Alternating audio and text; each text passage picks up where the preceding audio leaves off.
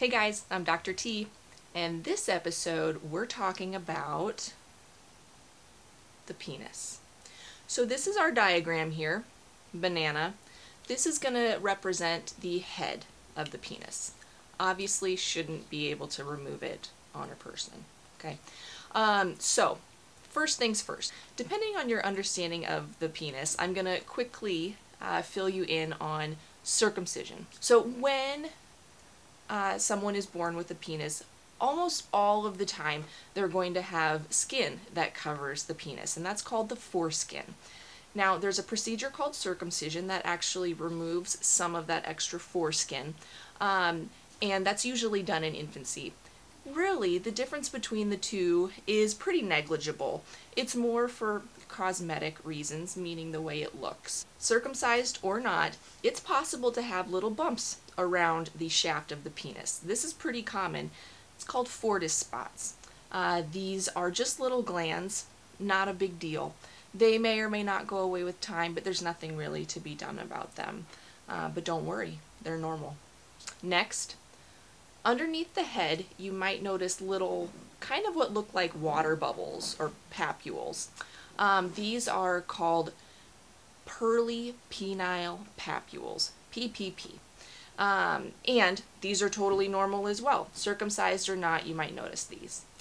Lastly, so around the head of the penis, you might notice little pockets of white buildup or debris.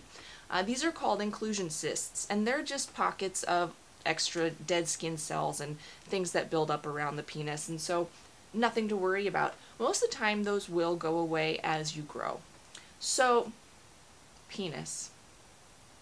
That's basically it. So let's talk a little bit about foreskin. This is my fake foreskin, okay?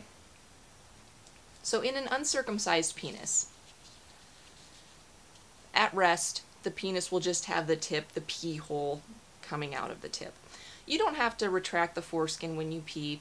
The only thing you should really do is pull the foreskin back once a day when you're showering to clean it. But otherwise the foreskin should stay covered over the head. Again, when not erect. If the foreskin gets stuck and you can't pull it back over the head, that is an emergency and you should go to the hospital. But let's talk about what if this hole is too small? What if you can't pull that foreskin down over the shaft of the penis? This is called phimosis. What you should do is every day slowly try to stretch that skin just a little bit until you're able to pull it down over the shaft of the penis. Being able to retract the foreskin is important because you should be cleaning your penis regularly.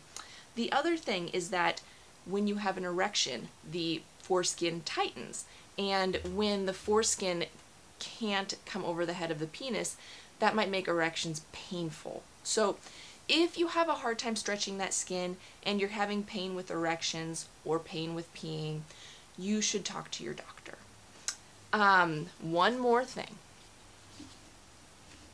This banana has a bend. Many penises also have a bend, and that's okay. Things that would be concerning and when you should talk to your doctor about a bend in the penis would be if erections hurt, if it hurts to pee, if it hurts your partner, sexual partner, if you notice a nodule where the penis bends, or if you notice a dent where the penis bends. Those are all reasons that you should see a doctor for the bend in your penis. Otherwise, it's probably okay and totally normal. This wraps up penis talk.